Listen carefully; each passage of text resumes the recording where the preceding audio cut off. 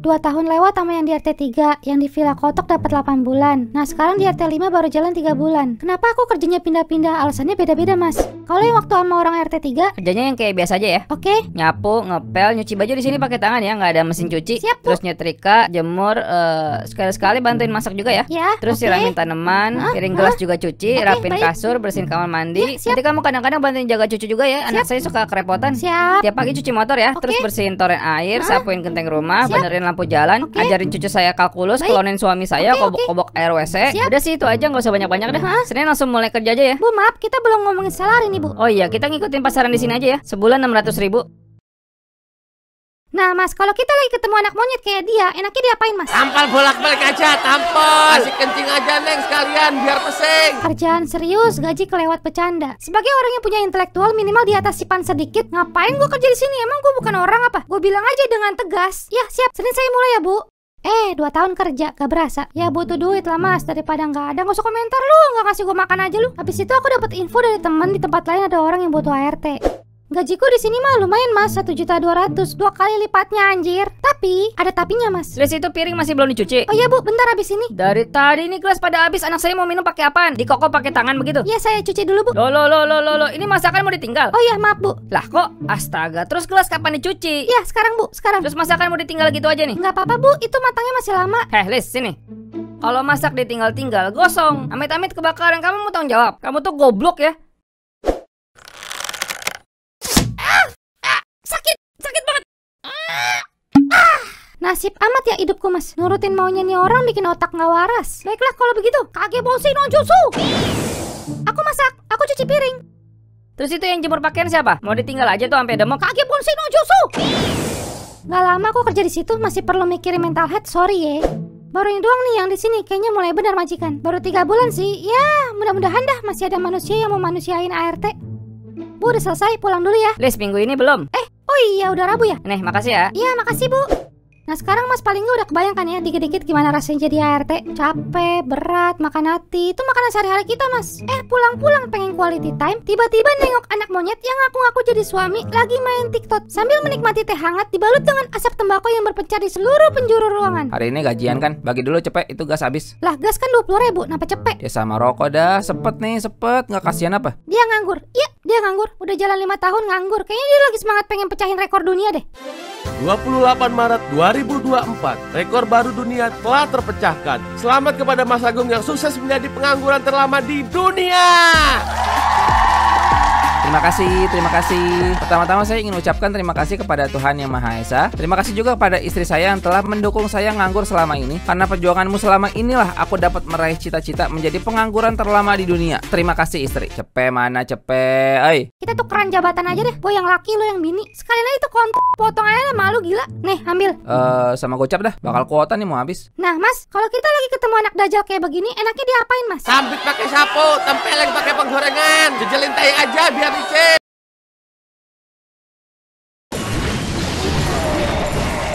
Yah, kenapa nih? Mak lampir makan tapir abis tuh kota gua. Anjir, dikit lagi kelar, cok. Les.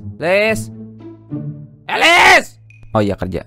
Kerja mulu, naik gaji kagak, heran gua. Doyan amat kerja, gua kagak pernah dilayanin dah. Terus ini gua kuota duit dari mana nih? Oh iya, di bawah baju dia ada dah kayaknya. Ada anjir. Tiduran enak amat ya. Udahlah tunggu bini gue pulang aja, hari ini kan gajian deh. Terus sekarang main apa nih yang gak perlu internet? Nah ini aja nih. Lo kalau baru kenal gue sekarang bang, pasti pala lo bilang gue nih males. Aslinya emang enggak juga bang, ada usahanya gue. Cuman emang belum dikasih aja gitu yang cocok. Coba tanya sono si Junet gimana daftar ojol coba tuh. Ya udah entar. Tonton bacot. Nggak capek apa diem doang di rumah? Masa bisa betah banget di rumah doang berbulan-bulan? Aduh dia mak, dikira ngojol tinggal ngojol doang kali ya. Aku tuh nggak tahu jalan. Ntar diodor orang ke Depok, tahu-tahu nyasar ke Surabaya gimana? Itu di aplikasi udah ada mapnya, tinggal ikut doang. Ya ampun mas, jangan gitu banget, apa sih jadi itu orang? motor aja udah mandak mulu. Ntar lagi ngantar orang, tahu-tahu mandak di playoper, boro-boro pulang bawa duit, bawa nama doang ntar. Kecuali kalau ada duit buat benerin motor sih. Abis berapa ntar ke bengkel? Ya 1.000 dah sini. 1 juta? Ya iya dong bos. Tapi ini buat benerin motor aja ya? Ya ada lah buat ngopi, hitung-hitung ongkir lah, pelit amat sih. Ya udah nggak usah. Valid kan alasan gue bang. Mau ngojol gimana, orang motornya aja udah lansia. Gue mah kalau ada duit buat ke bengkel terus motor gue udah nyala, gue gas dah, bener bang. Mau nggak lu itu? Hari Rabu katanya kalau mau. Indo April depan toko elektronik ya? Iya itu, abang gua kan tiap 2 hari di situ. Oh iya benar. Bisa dapat berapa sehari jaga? Ya lumayan lah, buat rokok aja mah ada. Oh oke. Jadi tukang parkir itu ngapain aja sih? Kan motor datang nih. Iya, lu speak aja udah. Yo, pret. Sosokan ngarain aja. Oke. Terus tungguin udah sampai orangnya kelar belanja, pintain tuh 2.000. Lah. Oh iya 2.000. Anjir, berarti dapat cepet mesti 50 motor dulu gitu. Ya iya, tinggal dikali aja bre. Ah gila sih itu mah. Keburu jenggot gua sampai dengkul baru ketemu kaya gua. Ya nggak usah ngarep kaya juga bre. Yang penting mah ada buat hari-hari. Ah nggak mau gua, sorry, capek doang itu mah. Katanya lu mau kerjaan. Ini kebetulan abang gua lagi minta diisiin itu. Enggak deh, sorry, cari orang lain aja udah nggak sanggup gua secara fisik dan mental. Ya udah, gua mah nawarin doang ya. Ya lu nawarinnya yang bagus kek. Paling nggak sehari gope dah. Terus kerjaannya jangan yang capek-capek. Kocak, kalau ada kerjaan kayak begitu ya mending buat gua, ngapain gua tawarin lu? Percuma bang, gue terima juga. Kalau gue jadi tukang parkir itu menguras seluruh waktu gue dalam hidup. Akhirnya kalau ntar ada kesempatan yang lebih bagus jadi nggak keambil, soalnya gue sibuk jadi tukang parkir. Mending nunggu yang lain dah, ntar juga ada. Ya lo nunggu yang lain udah berapa lama kocak? Itu kan cuma masalah waktu bre. Rezeki mau udah diatur, jangan ngoyo jadi orang. Ntar akhirnya jadi serakah, nggak pandai bersyukur. Mau lu? Tuh si Payanto lagi bikin pondasi tuh. Ikut sana ditawarin tuh. What the hell? Kamu nyuruh aku ikut nguli? Bukan nyuruh nguli, nyuruh kamu kerja apa aja, yang penting kerja. Ya tapi jangan nguli juga kali, tega banget sama suami. Yaudah tuh sekarang mau ngapain? Mau ngapain? Kerjaan udah di depan mata aja masih nggak mau diambil, terus mau ngapain? Nggak mikir apa ke depannya gimana? Emang dikira? Udah sampai aku bantu cari objekan loh, masih nggak mau gerak juga. Aku tuh heran tau sama kamu, bener dah. Adalah sadarnya. Oh iya, aku mesti kerja ya. Ini mah nggak ada sama sekali. Kamu dengerin aku ngomong nggak sih? Oh udah ya? List bagi 20 dong bakal Samsu, ada kan? Ntar nyari kerjaan dah, bener janji. Kalau nggak ngerokok mah jadi terhambat kita. Kan rokok itu ibarat bensin. Nih. Sip. Udah Gi, sono. Kan kalau bini punya duit itu bang, orang yang paling pertama harus disedekahin itu suaminya. Masa dia kemana-mana tapi suaminya nggak makan? Aneh kan? Tapi abang jadi laki bukannya wajib nafkahin bini ya bang? Nah ini lu belum mengerti berarti. Wajib nafkahin kalau ada duitnya. Gue ada duitnya nggak? Nggak ada. Wajib nggak? Nah itu. Cepet mana cepet? Nih ambil. Sama gocap dah, bakal kuota nih udah habis. Biar kita tetap kontakan dong. Kalau aku di rumah, kamu di jalan kenapa-napa kan bisa telepon. Kalau nggak ada kuota gimana? Telepati. Gak usah banyak alasan buat main game kan? Ya itu mah hitung-hitung bonusnya sih ya. Lah udah apa buru? Gak mau. Lah apaan? Gak mau, udah cukup. Ye cewek, ngomong apa lu barusan?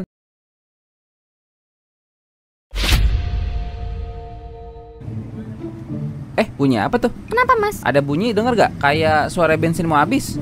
Ah iya bener, kedap-kedip si tangki bensin. Aduh gimana ya? Jadi kalau ini kedap-kedip tuh maksudnya bensinnya udah mau habis deh gitu. Oh. Iya jadi kan kalau bensinnya habis kan motornya nggak bisa jalan ya dek. Nah Oh jadi gitu. iya aduh gimana ya? Secara kan bensin habis tuh ya. Dengan kata lain nih mesti diisi lagi nih. Ya udah itu depan kan ada jual bensin tuh. Oh iya benar. Tapi jangan situ deh, dia nggak mau ngisiin 1/4 liter. Lah kenapa nggak seliter aja sekalian? Pengen sih, cuman aduh kebetulan cuman bawa 3.000 perak nih. Oh aku ada nih 20. Oke sip. Bensin bang seliter. Udah jadi 12 mas.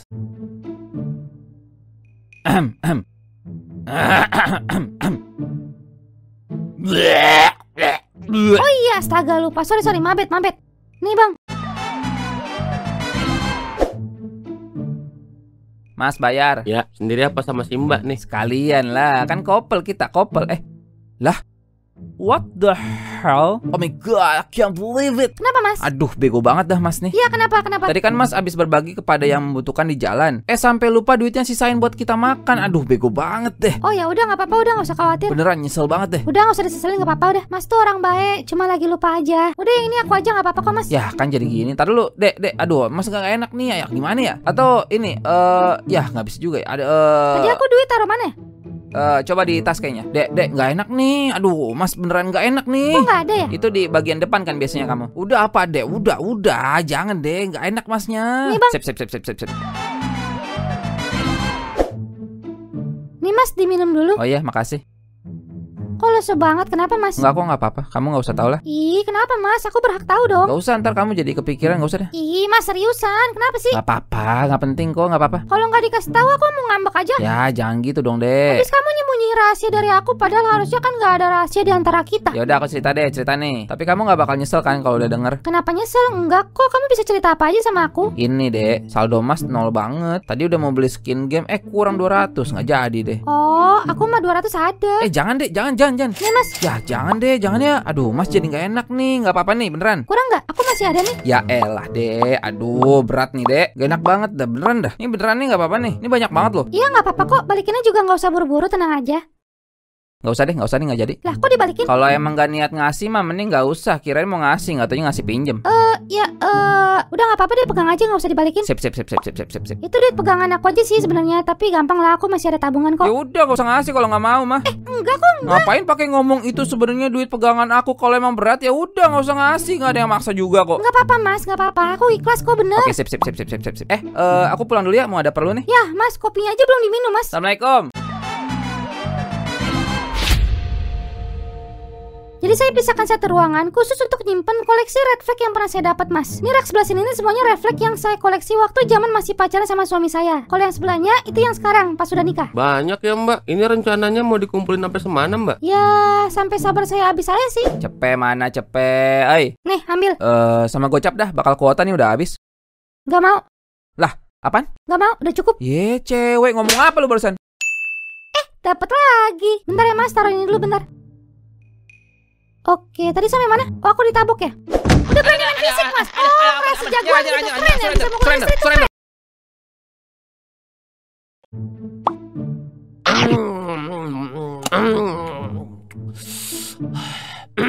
Mantep banget ya. Emang bakwan emang asep, emang gajah nomor 2-nya dah. Yang depan gue nih bapak kandung gue Mas. Orang sini pada manggil dia Pak Kumis. Soalnya kumis dia bentar lagi nyebrang Mas. Dia juga punya dan yang ikonik Mas, kata orang mah. Tau gak lu dan itu apa? Nih yang ini namanya dan nih Mas, bertahu lu ya? Namanya dan ini, kumis dan jenggot. Mangga tulis bakwan. Ya nanti deh. BTW kemarin katanya bapak mau ngomong. Oh iya. Bentar, tanggung.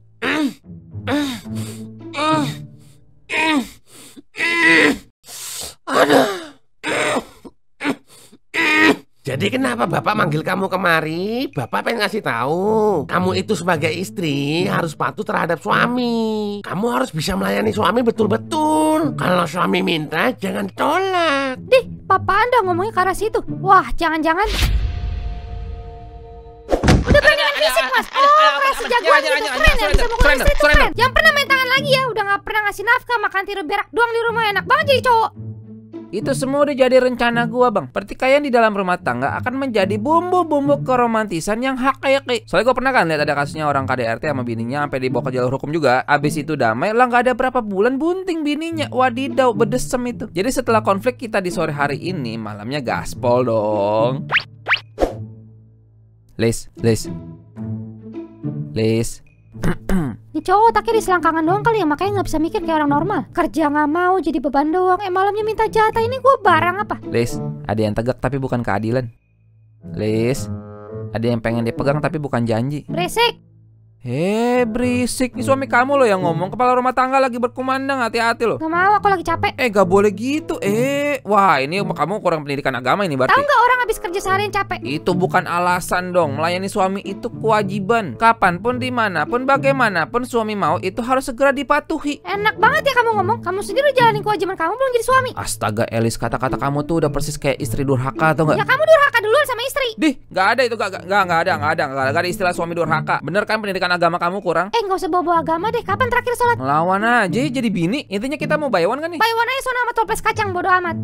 Ya Allah, maafin istri hamba ya Allah. Sungguh dia adalah orang yang melampaui batas. Awas lu ya, besok gue ceritain sama bapak lu. Gue mesti dapat support system. Jadi bapak manggil aku cuma buat ngomong beginian. Lis, bapak kamu tuh laki-laki juga. Bapak tahu rasanya kali tolak begituan sama istri. Sakit, Lis. Bapak nggak ngerti apa-apa. Dia tuh males pak, semuanya aku yang kerjain. Cari duit aku, kerjaan rumah aku, ngurus anak aku. Mana mau dia ngurus anak, kerjaan rumah, mana pernah. Iya, bapak ngerti perasaan kamu. Tapi coba kamu mikirnya gini, kalau kamu gak kasih, emang kamu mau dia selingkuh? selingkuh atau di belakang kamu dia nikah lagi, emang mau? Malah jadi makin runyam kan? Pak, aku tuh apaan sih, Pak? Aku tuh barang ya? Menurut Bapak aku nggak punya perasaan. Gak apa-apa udah, emang mesti digituin laki kayak begitu, biarin. Bu, nggak usah ikut campur. Ya Bapak juga mikir dong, laki mau kondok kayak begitu enak banget mentang-mentang Aduh, suami. Ibu bikin tambah runyam aja deh. Udah, Lis, kasih peringatan aja sama Agung biar dia mikir. Kalau dalam 1 bulan dia belum dapat kerjaan, pisah aja udah. Hei Bu, nggak boleh gampang-gampang cerai Bu. Nanti apa kata orang, kita ikut malu Bu. Lah orang pada ngomong aku mau star babi berak sambil berdiri, bodo amat. Masih hidup pakai kata-kata orang, Pak. Lebih penting kata-kata orang apa anak kita. Mantap, Bu. Mantap, mantap. Emang bestie dah Ibu Mas, sefrekuensi kita. Oke, aku udah mulai percaya diri. Aku udah tahu harus ngapain. Assalamualaikum, Mas, aku pulang. Ya, bentar. Mas, kamu lagi ngapain? Bentar, tunggu bentar. Ini kok pakai dikunci segala sih, tumben? Ya, sabar. Udah pulang, kirain mau nginep di rumah Bapak. Itu apaan, Mas, di leher? Hah? Apaan? Nggak tahu, apaan sih? Mau kemana? Ya ke dalam lah. Abis dipel masih basah, ntar aja deh. Lah, sejak kapan kamu ngepel? Sejak aku berniat untuk berubah. Nggak percaya? Nih, kamu mau duit kan? Apa nih? Wadidaw, merah-merah. Tenang, kamu kecipratan kok. Nih 3 lembar ya. Udah kan? Udah percaya kan? Udah guys, sana dulu. Tunggu lantainya kering dulu sekitar 1 jam dah. Kamu belum jawab itu leher kenapa merah-merah? Ih, dia mah masih questioning. Lis, mau kemana? Tar dulu. Itu siapa, Mas? Itu teman. Ya kan, Bang? Kita teman kan, Bang? Ya. Teman dari mana? Teman bisnis. Bisnis apaan kamu? Udah nggak usah banyak tanya, udah percaya aja. Do you trust me? Enggak.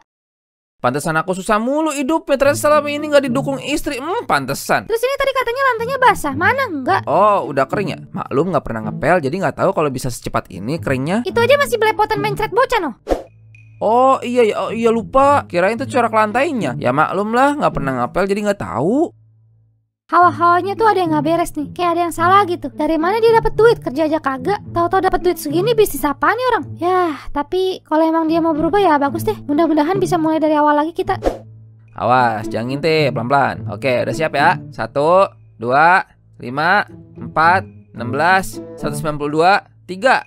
Nah, apaan tuh numpuk-numpuk? Itu duit kamu? Lah siapa lagi? Banyak kan? Iya banyak. Ya iyalah banyak lah. Itu saking banyaknya kalau pinggirannya digabung tuh jadi buku cetak itu. Tapi itu dari mana duit? Ya elah, do you trust me? Enggak, jawab yang jujur. Itu dari mana? Ya elah, cewek mau duit gak sih? Kemarin nuntut mulu, ini udah dapat komentar mulu. Maunya apa sih? Enggak, udah maksudnya gak usah banyak ngomong. Ini segini pegang, besok-besok dapat lebih banyak lagi, tenang.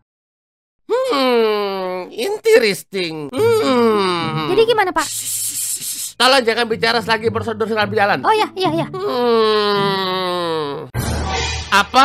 Tidak mungkin. Kenapa, Pak? Tolong jangan ganggu fokus saya ya. Tolong banget ini mah. Oh iya, siap. Dilanjut, Pak. Akhir-akhir ini apakah ada aktivitas mencurigakan yang dilakukan Mas Agung? Apa ya? Kalau tiba-tiba malam-malam suka minta jatah tuh mencurigakan juga nggak? Itu bukan mencurigakan, Mbak. Itu sange. Ya berarti apa ya? Ini kemarin pernah ada orang main ke rumah sih. Katanya temen dia. Oh shit. Kenapa? Tolong saya lagi serius, jangan diganggu. Ya, maaf. Oh shit. Enggak. Apaan sih kepo? Ciri-ciri orangnya kayak gimana, Mbak? Dia abang-abang, pesek, ompong, pakai jaket kulit, terus kacamata gede warna-warni. Kacamata gede warna-warni? Enggak, please, jangan dong, please. Itu siapa emang, Pak? Mbak nggak tahu dia siapa. Dia itu bangke. Siapa? Bangke adalah sebuah bank keliling yang memberi pinjaman uang tidak resmi dengan bunga yang tingginya kayak tai. Tindakan yang mereka lakukan ketika debitur tidak dapat membayar hutang diantaranya adalah menyita paksa barang-barang debitur, mengancam debitur bakalan digebukin, mempermalukan debitur depan semua tetangganya, hingga mengancam akan menyebarluaskan fitnah berkesinambungan hingga debitur mulai mikir mau bunuh aja dah mendingan. Masa sih, Pak? Berarti dia duit segitu banyak hasil minjem sama bangke semua? Belum tentu, sebentar. Mbak udah cek barang-barang di rumah ada yang hilang nggak? Apa ya? Nggak ada perasaan. Motor masih ada? Masih kok, itu kan di depan ada, coba. Mas, motor mana, Mas? Ayo manis, ayo cantik. Kamu pasti bisa yuk cantik. Enggak, ini bukan jebakan Batman, papa janji. Yuk dimakan umpannya yuk, enak kok, enak. Rasanya kayak tempe mendoan. Nah, kan JP. Tai lah. Tai. Plus gacor, bos. Easy money. Nih makan tuh duit haram. Bos, jangan ngambek dong bos. Kan sportif kita, sportif. Iya, tapi gua kapan menang? Ya lu sih gue bilangin juga. Umpan lu kasih jampe-jampe dulu biar ikan pada ngiler. Perak lu.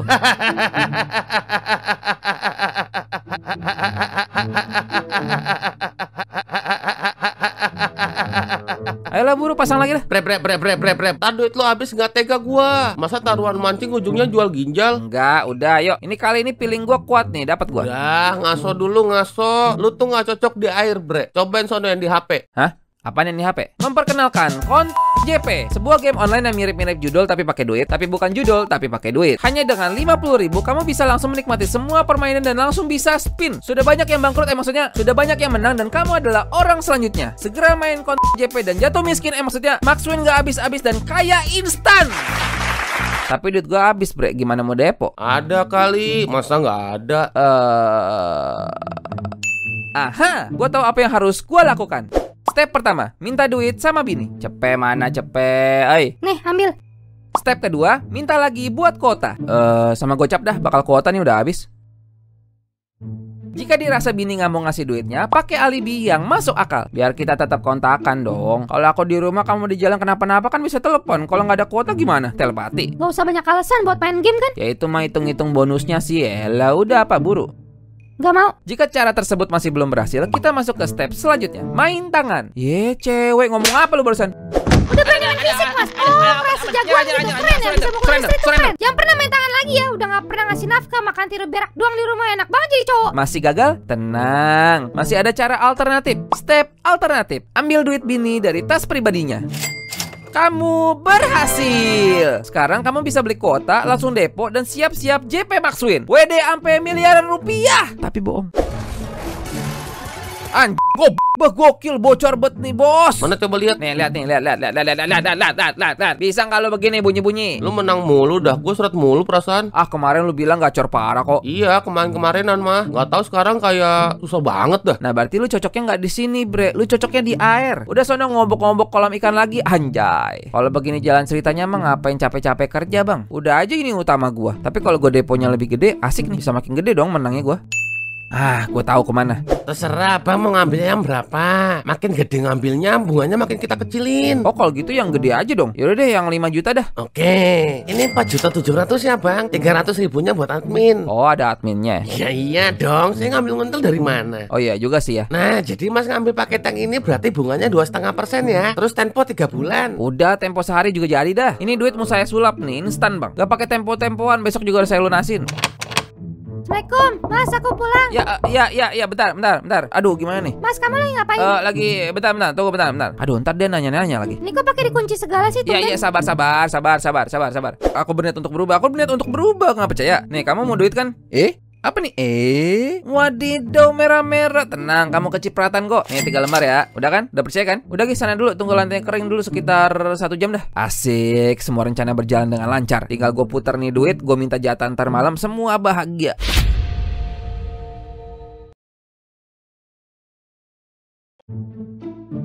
Nah, apaan tuh? Nolnya banyak bener bos. Wih, ini duit menang kemarin nih. Enggak, bangke. Anjir, lu udah mulai gila lu ya? Kita tuh jadi orang mesti berani ambil resiko, bre. Lihat tuh, Mark Zuckerberg pas masih muda berani ngambil resiko. Coba lu lihat dia sekarang, jadi pendukung Israel. Lu gak takut boncos apa, bre? Lu dengar gua ngomong gak sih? Mungkin itu bedanya gua sama lu, bre. Makanya hidup lu susah mulu. Mas, yang ini bagus nggak? Kayaknya kamu pakai baju mana aja bagus deh. Dia mah. Berarti boleh beli nih. Ambil aja, ambil. Gak usah lihat harga, ntar pusing. Lis, ntar habis nyapu tolong ke pasar ya. Ya siap bu. Jadi gimana mas? Jadi nggak nikahin aku? Waduh, ntar dulu ya, gak bisa cepet-cepet itu Maneng.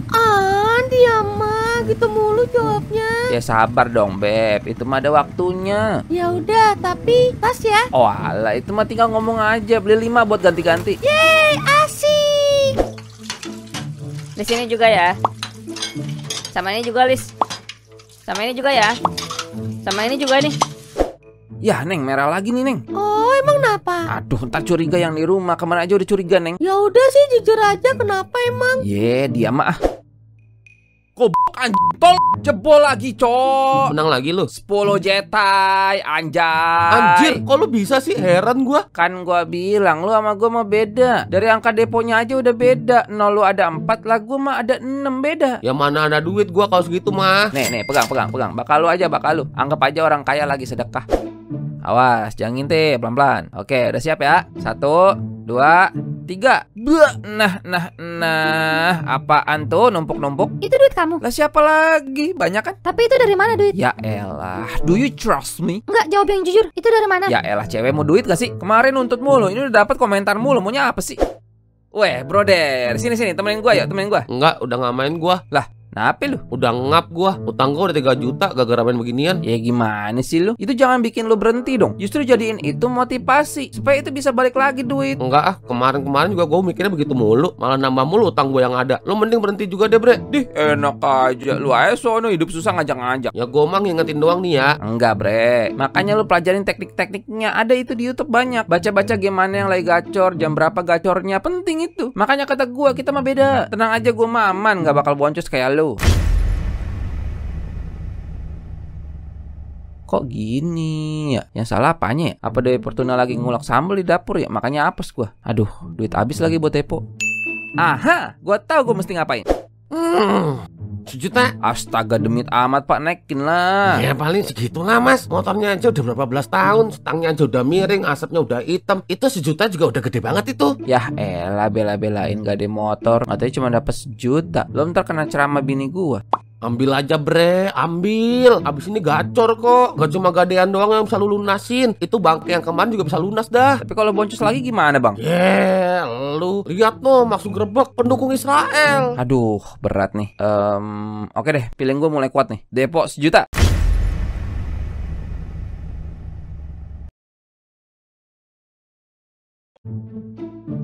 Orang ini sudah resmi masuk dalam lingkaran setan. Kira-kira kali ini enaknya dikasih menang atau kalah ya?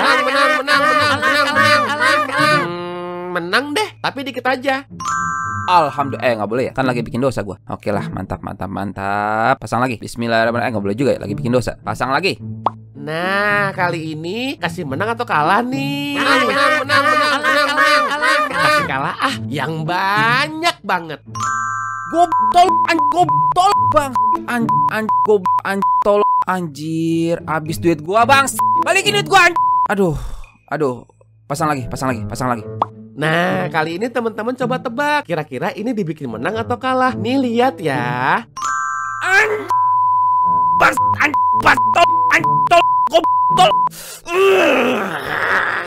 Yang bener aja bang, masa 15 juta habis sehari doang. Enggak. Pasang lagi. Yes, si abang main lagi. Semangat ya depresinya. Mas, motor mana mas?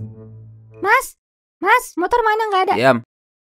Jawab, aku tanya, motor mana? Mas, jawab. Ya apaan sih, songong banget. Ini kamu main judol. Udah nggak usah tahu sini. Enggak, jawab dulu, motor mana? Siniin buru Ini HP-nya. HP dibeli pakai duit aku. Sekarang jawab, motor mana? Digade, udah buru sini.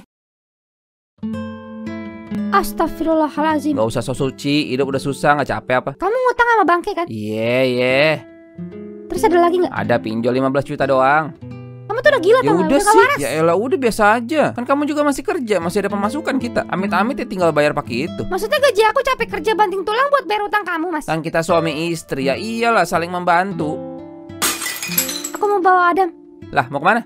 Lis, mau kemana? Istri tuh nggak boleh keluar rumah apa? Aku yang salah, mas. Pernikahan ini emang udah gak sehat dari awal. Dari sekian banyak red flag yang muncul, aku selalu bohongin diri sendiri cuma karena atas dasar cinta. Udah bantu cowok lo sono. Dia bukan males, emang belum dapat kerjaan aja. Buktiin cinta lu sebagai pacar. Masa sih cuma gara-gara 20.000 lu marah? Lu kan bukan cewek matre. Udah gak apa-apa bayarin. Lu ngertiin dong cowok lu. Dia pacar lu loh. Cuman lu yang bisa ngertiin dia. Jangan gara-gara begini doang lu ntar gak jadi nikah sama dia ya.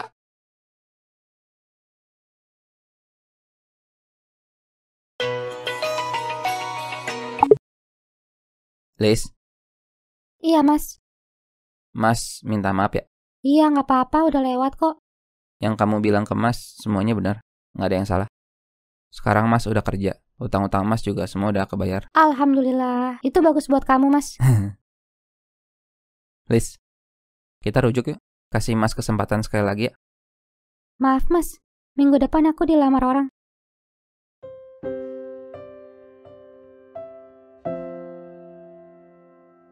Gue mau minta tolong sama lo yang nonton ini, jangan justru jadiin series ini alasan lo gak mau nikah ya. Tapi jadiin pelajaran buat penting banget buat tahu betul-betul tentang pernikahan sebelum beneran nikah. Coba lo ingat-ingat, lo sekolah bertahun-tahun, belajar bertahun-tahun, kapan pernah diajarin tentang nikah? Tentang jadi suami, tentang jadi istri. Bisa dihitung pakai jari kan? Padahal nikah tuh selamanya loh. Jadi suami, istri, bapak, ibu, itu semua sampai lo mati. Terus kapan kita betul-betul dapat pendidikan tentang pernikahan? 1 hari setelah pernikahan tiba-tiba dapat les privat 2 jam tema pernikahan. Ya kan? Ternyata kita tuh emang gak pernah disiapin, bre. Akhirnya kita otodidak. Di mana?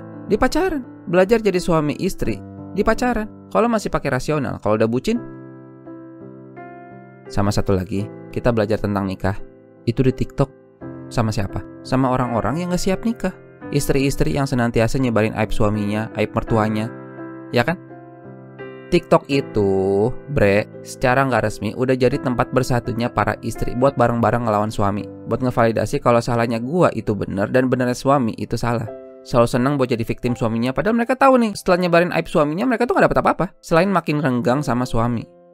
Ya kan? Ada memang suami yang zalim sama istrinya, banyak malah. Tapi tetap aja nggak ada yang peduli sama lu, bre. Paling ntar cuma dapet viral terus pada komen cerain aja udah, atau darah suaminya udah halal. Lu belajar tentang nikah dari orang-orang kayak begitu. Ya udah, jangan tanya kenapa angka pernikahan turun, angka perceraian naik. Mungkin abis ini bakal banyak yang benci gue, tapi gue nggak peduli lah. Gue tetap upload video ini di TikTok nanti. Gue juga bakal kasih lihat video ini ke istri gue kok.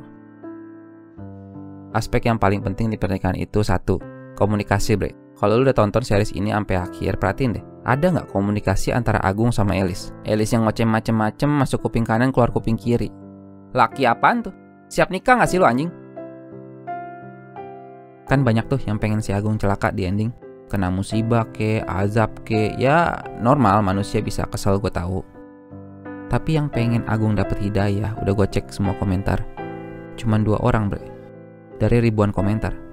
Sisanya pengen si Agung celaka semua. Apakah itu artinya kalau pasangan kita punya sifat buruk, otak kita langsung otomatis pengen dia celaka? Pengen jatuh karma gitu? Apakah itu artinya kita memang masih pada belum siap nikah? Sekali lagi, jangan jadiin ini alasan lu gak mau nikah ya. Jadiin series ini contoh buruk yang mesti dihindari supaya lu gak perlu ngalamin hal yang sama kayak si Elis tadi. Jadiin motivasi, oke, gue gak bakalan mau kayak si Agung. Gue harus bisa meningkatkan kualitas diri demi gue dan keluarga gue di masa depan. Bisa kok, asal dari awal dan selama pernikahan lo niatin karena Allah.